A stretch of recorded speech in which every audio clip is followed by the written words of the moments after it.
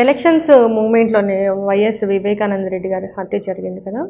So రీసెంట్గా దానిలో victim అయిన శ్రీనివాస్ కూడా ఆత్మహత్య చేసుకోవడం జరిగింది. సో ఈ కేసు గురించి మీరు ఏం చెప్తారు, మీకేం తెలుసు? ఆఖరా దశకొచ్చింది ఎలక్షన్ టైం. హత్యా ప్రయత్నంగా ఇచ్చారు. దేవుడు జగన్మోహన్ రెడ్డి గారి నాయకత్వం రాష్ట్రానికి కావాలని నిర్ణయించాడు కాబట్టి జగన్మోహన్ రెడ్డి గారు బ్రతికాడు. జగన్మోహన్ రెడ్డి గారు ఈరోజు మన ముందర బతికి తిరుగుతున్నా అంటే దైవ నిర్ణయం. అది కూడా చెప్పు. దేశానికి రాష్ట్రానికి ఆయన నాయకత్వం అవసరం. ముఖ్యంగా బడుగు బలహీన వర్గాలకి, తాడిత పీడిత ప్రజానీకానికి జగన్మోహన్ రెడ్డి గారు అవసరం. వారి యొక్క నాయకత్వం అవసరం. వారి యొక్క ఉనికి అవసరం. భగవంతుడు తాడిత పీడిత బడుగు బలహీన వర్గాల కోసం మాత్రమే జగన్మోహన్ రెడ్డి గారు ఆ రోజు హత్య గావింపబడకుండా బ్రతికించినటువంటి వైనం భగవంతుడు రాసిన స్క్రిప్ట్ అది. వారు ఉండాలని ఆ విధంగా జగన్మోహన్ రెడ్డి గారిని అంతం చేయాలని ఎలక్షన్ ముందర తీసేయాలని ప్రయత్నం తప్పిపోయింది. లాస్ట్లో ఒక ప్రయత్నం చేశారు జగన్మోహన్ రెడ్డి గారిని బదనాం చేయాలని. వివేకానంద రెడ్డి గారు ఒక సామాన్యమైనటువంటి ఒక మహా లీడరు, సామాన్యుడికి అందుబాటులో ఉన్న గొప్ప లీడర్. ఆయన అంతం చేసి ఆ నేరం దుర్మార్గంగా వేరే వాళ్ళకి నెట్టాలని చూశారు. ఆ ప్రయత్నం జరిగింది. అది కూడా భగవంతుడు రక్షించాడు అనుకుంటున్నా. వివేకానంద రెడ్డి గారు అంతం చేసి ఆ నేరం జగన్మోహన్ రెడ్డి గారి కుటుంబీకుల మీద నెట్టాలని చూశాడు. ఇది ఆఖరి card played by them just before elections. అప్పుడు నేను కొంతమంది అడ్వకేట్స్ కూడా నిజ నిర్ధారణ కమిటీ కూడా చెప్పి పులివెందులు పోయడం జరిగింది. నేను పోయాను as a member. I headed the team who went there to Pulivendra and find out the truth. ఇక్కడ చంద్రబాబు దాన్ని కూడా తనకి అనుకూలంగా వాడుకోవాలని చాలా తీవ్ర ప్రయత్నం చేశాడు. చాలా తీవ్ర దుర్మార్గం. అదేనమ్మా బాధ. చాలా తీవ్ర ప్రయత్నం చేశాడు. ఈ దుర్మార్గమైన ఒక ఇన్సిడెంట్ని కూడా వాళ్ళ కుటుంబీకుల మీద ఎలక్షన్లో లబ్ధి పొందేదానికి మాత్రమే. ఆఫ్టర్ ఆల్ ఎలక్షన్స్ గెలుస్తాం, ఓడిపోతాం. ఇన్ని కుట్రలు అవసరమా రాజ్యాధికారం కోసం ఇన్ని కుట్రలు ఒక మనిషి పన్నాలమ్మా? వద్దమ్మా, వద్దు తల్లి, వద్దమ్మా. రాజ్యాధికారం పడలేదమ్మా. ఇంత దుర్మార్గమైన కుట్రలు ప్రతి క్షణం మీ మొదల్లో మెదలుతున్నాయంటే మీకు శాంతి ఎక్కడ ఉంటుందయ్యా? మిమ్మల్ని దండం పెట్టి అడుగుతున్నా, మీకు క్షణం నిద్ర పడద్దా? ఒక్క క్షణం మీరు సంతోషంగా ఉండగలుస్తారా? నిద్ర లేచినప్పటి మళ్ళా పడుకున్న దాకా కుట్రలు. ఇదేనా మానవుడి జీవితం? ఇప్పటికైనా మారండి అయ్యా, వద్దు. ఒక్క క్షణం కూడా జగన్ రెడ్డి కుట్రలు పన్నడయ్యా, అందుకనే నాయకుడైనాడు. ఎందుకు ప్రేమిస్తున్నాను జగన్మోహన్ రెడ్డి గారిని అంటే ఒక్క క్షణం కూడా కుట్రలతో ఆలోచిస్తున్నామ్మా. నేను ఆయన దగ్గరగా చూసిన వ్యక్తిగా మాట్లాడుతున్నా. ఆలోచనే రానిడమ్మా దగ్గరికి, అందుకని సంతోషంగా ఉన్నాడు ఆయన నిట్ట నీళ్ళు 16 నెలలు జైల్లో పెట్టా కూడా ఆయన యోగి అట్లే ఉన్నాడమ్మా. ఎవరి మీద పగ పెంచుకోలేదమ్మా. నిజంగా చెప్తున్నా, ఎవరి మీద పగ పెంచుకోలే. కానీ జగన్మోహన్ రెడ్డి గారిని ఇబ్బంది పెట్టిన ప్రతి ఒక్కరు కూడా లిస్టు తీసుకుంటే వారు ఏమైనారో మీరు చూసుకోండి. భగవంతుడు శాపం అది. కాబట్టి వీళ్ళకి చెప్తున్నా, ఈ కుట్రబడిన వ్యక్తుల కోసం వద్దు. Life is not only political power. రాజ్యాధికారం కోసం మీ శాంతి ఎందుకు బాగుంగొట్టుకుంటారు? మరో జన్మ లేదయ్యా, అబద్ధం నమ్మబాకండి. మీకు రాజ్యాధికారమే ఫైనల్ కాదు, సుఖంగా మనిషి బ్రతకడమే ఫైనల్. మీకు సుఖం లేదు, సంతోషం లేదు, శాంతి లేదు, ఎందుకే మీకు ఈ రాజ్యాధికారం చెప్పండి? అది ఒక్కటే చెప్తున్నామ్మా. సో ఆ విధంగా కుట్రబన్నారు. ఆ దుర్మార్గమైన చర్య చేయించి అది ఇన్వెస్టిగేషన్లో ఉంది కాబట్టి పేర్లు నేను బయట పెట్టడం సమంజసం కాదు. ఎందుకంటే still it's being investigate. So మీకు నాకు ఏ విధమైన హక్కు అధికారం లేదు. ఇప్పుడు ప్రియంటివ్ చేసి ఇన్వెస్టిగేట్ చేసి వాళ్ళు అని చెప్పడం అది చట్టసమ్మతం కాదు. అందుకని ఆ జోలికి పోకుండా బ్రాడ్ అవుట్లైన్స్ ఇస్తున్నారు. సో ఈ కుట్ర పని వివేకానంద రెడ్డి అనే ఒక గొప్ప ప్రజానాయకుడమ్మా, ఒక కామన్ మ్యాన్ కూడా అవైలబుల్ అమ్మా, చిన్న పసిబిడ్డతో సమానం ఆయన.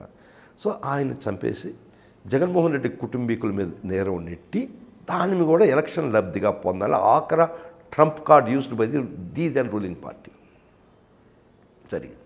ఆడ చంద్రబాబు నాయుడు గారు స్పీచ్ మీడియాకు వచ్చి మాట్లాడితే విన్నానమ్మా. మేము పోస్ట్ మార్టంలో చెప్పిందాక తల మీద ఇంజరీస్ లేవు, మీరు దాచిపెట్టారనేది ఫస్ట్ అభియోగం. అంటే బాగా ఫాలో అయినోడికి మాత్రమే తెలుసు. 8 గంటలకి కంప్లైంట్లో నుదుటి మీద 2 గొడ్డలు గాయాలున్నాయని రాసి ఉన్నాయి. అవునా కాదా? మీకు కంప్లైంట్ తర్వాత ఇంక్వెస్ట్ అని జరగదు, శవ పంచాయతీ అని జరగదు. అది సిఆర్పిసి ప్రొసీజర్ కోడ్. దానిలోనే చెప్పేసింది బాడీని పోస్ట్ మార్టం తీసుకోకముందే ఇంక్వెస్ట్ ముందర జరగదు, తర్వాత పిఎం జరగదు, పోస్ట్ మార్టం జరగదు. 8:30 కంప్లైంట్ నా దగ్గర ఉంది. కంప్లైంట్ నేను పోయి ఆ రోజు పోయాను కదా. 7:38 కదా కంప్లైంట్ ఇచ్చున్నాడు. టైం కరెక్ట్గా నేను I cannot remember now, maybe 7:30 6:37. ఆ కంప్లైంట్లో రాసేసి ఉన్నాయి ఏముని, నుదుటి మీద 2 గొడ్డలు గాయాలు, వెనక దెబ్బ గాయాలు రాసి ఉన్నాయి. కానీ చంద్రబాబు ఏం చెప్తాడమ్మా, నేను సాయంత్రం నైట్ పోస్ట్ మార్టం చెప్పింది దాకా మీ గాయాలు దాచిపెట్టారని అబద్ధం చెప్తా. అంటే ఒక హత్య చేసి దాన్ని దాచిపెట్టే ప్రయత్నం చేశారని అంత దుర్మార్గంగా కామన్ మ్యాన్ నమ్ముతాడమ్మా. చేయొద్దని చెప్తున్న వాళ్ళకి ఇటువంటి చట్టం ఎంతమందికి తెలుస్తుందమ్మా? కంప్లైంట్ ఎంతమంది చూసి ఉంటారు, ఎఫ్ఐఆర్ ఎంతమంది చూసి ఉంటారు, ఇంక్వెస్ట్ రిపోర్ట్ ప్రజానీకం చూడలేదు కదా. సో సీఎంగా చెప్తున్నారు బట్ నమ్ముతారు కదా. ఇంత దుర్మార్గం ఏం సాధిస్తారా మీరు? ఆఖరికి తప్పమ్మా, తప్పు చేయొద్దని మళ్ళీ వేరుకుంటున్న వాళ్ళని. నిజంగానే మాట్లాడండి. మీరు ఇన్ని చేశారు, ఇన్ని జిమ్మిక్కులు చేశారు, ఇన్ని కుట్రలు పన్నారు, ఇన్ని కుతంత్రాలు చేశారు, ఇన్ని ఇబ్బందులు పెట్టారు, ఏమైంది మీ గతి ఈరోజు అంటే స్క్రిప్ట్ రాస్తున్నాడు భగవంతుడు. ఏమైంది మీకు?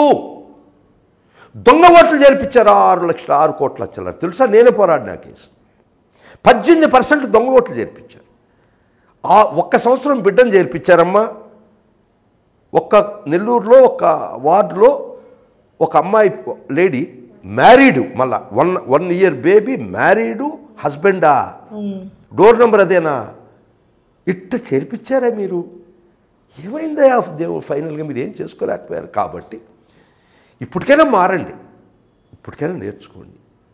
ఇది 1-2% కుట్రలు కుతంత్రాలతో మార్చొచ్చాము కానీ ప్రజా అభిప్రాయాన్ని మార్చలేరు. ఒక గోబెల్స్ ప్రచారం, వారి బలము బలహీనత రెండే. వాళ్ళు ప్రచారానికి విపరీతమైన ప్రాముఖ్యం ఇస్తాడు. ఫర్ ఎగ్జాంపుల్ అమ్మ, మిమ్మల్ని భోజనానికి పిలిచా, నేను ఒట్టిస్త్రాకు మంచినీళ్ళు పెట్టా, పక్కన జరబ్బా బిర్యానీ పెట్టాను, ఆయన చెప్తుంటా బిర్యానీ తింటుంది, ఆయనకి చికెన్ పకోడీ పెట్టాము, మటన్ పెట్టాను అని నీకు చెప్తుంటా. ఆయనేమనుకుంటుంటాడు, ఆయనకిట్టు పెట్టారేమో అని అనుకుంటుంటాడు. ఆకలి ఏమి పెట్టడానికి ఆయనకు తెలియదని నేనేం పెట్టలేదని. సో ఈ విధమైన ప్రచారంతోనే టోటల్గా ఒక వలయాన్ని క్రియేట్ చేసుకున్నట్టు. అది ఆయన బలం. ప్రచార మాధ్యమాలను వాడుకునే శక్తి ఆయన బలం. కానీ ఆ ప్రచార మాధ్యమాలే నిన్ను పతనానికి నాందికి తీసుకుంది. నమ్మిచ్చేసాను ప్రజలకి ఏం చేయబడలేదు. వాళ్ళకి ఏం చేయబడలేదు. వాళ్ళ మనసులో బ్రహ్మాండంగా ఉంది. ఎందుకు జీడిపి ఒక రేట్ చెప్తాడు, గుడ్ గవర్నెన్స్ అని ఒక పదం చెప్తాడు, ఈజ్ ఆఫ్ బిజినెస్ అని ఒక పదం. ఇవన్నీ కడుపుమంటున్నోడికి వాడి కడుపుమంటే వాడికి తెలుసు. కానీ ఈ స్టాటిస్టిక్స్ నేను పోను కదా. మీకు ఏం పెట్టలేదని తెలుసు. నేను అన్న భోజనంలో ఆయన పక్కన ఈ బిర్యానీ తింటున్నాను చెప్తే మీకు మండదు. కడుపు ఏం పెట్టుకున్నా కూడా ఇంకా కడుపు మండదు. ఏం పెట్టుకున్నా కూడా పెట్టాడు. విచిత్రం అమ్మా.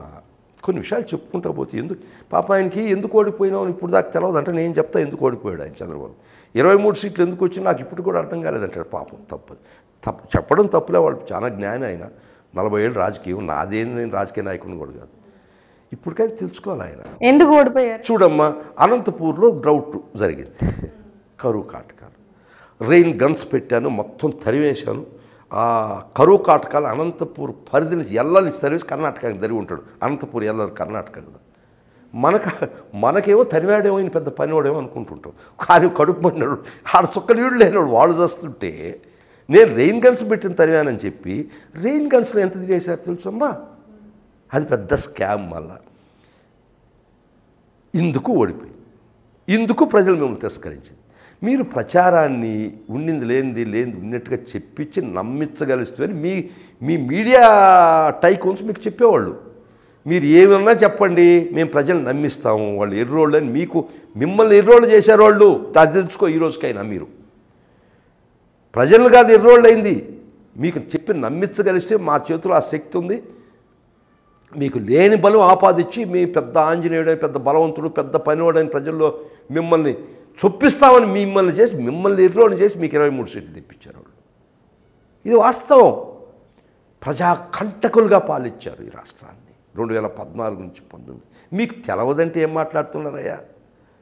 ఈ రాష్ట్రాన్ని ఒక వలయం, ఒక విష వలయం క్రియేట్ చేశారు. ఈ రాష్ట్రాన్ని ఒక అవినీతి సామ్రాజ్యాన్ని క్రియేట్ చేసుకున్నారు. ఈ రాష్ట్రాన్ని ఒక రాక్షస రాజ్యం మీరు వేయలేరు. ఈ కాదా మీ పతనానికి కారణం? తెలవదా మీకు 23 సీట్లు ఎందుకు వచ్చినాయో? నిజం.